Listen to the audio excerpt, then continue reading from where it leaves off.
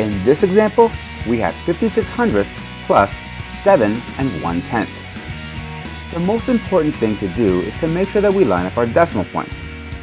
Let's start by writing both decimal points and then we'll write our numbers in. I'll write one decimal point up here for the first number and another down here for the second number. Next, I'll write in my values.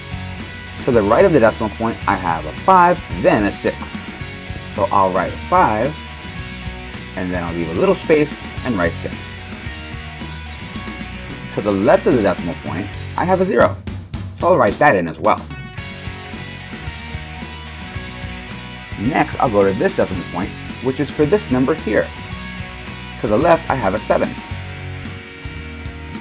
And to the right, I have a 1. What we can do next is, since we have a blank spot here, we can write a 0 in that spot. Next, I'll write my plus sign, underline everything, and get to work. Just a brief reminder, the reason why lining up the decimal point is so important is because when we do that, the place values fall into the correct column. Now we can add everything in their proper place values. 6 plus 0 is 6. 5 plus 1 is also 6. I'll bring down my decimal point, and 0 plus 7 is 7,